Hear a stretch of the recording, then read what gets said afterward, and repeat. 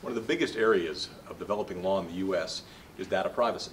The question is exactly how do these claims present themselves, how are they defended, where is the U.S. going in respect of these kinds of issues.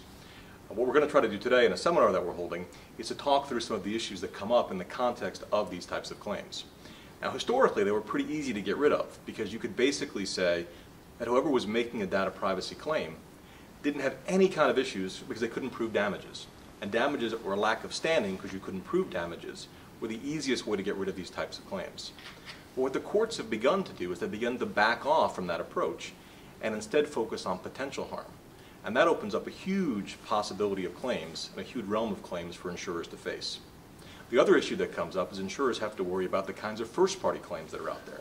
And these are the kinds of challenges that are out there. Because in the world that we live in today, in the data privacy arena, these types of claims are everywhere. And somebody is always watching.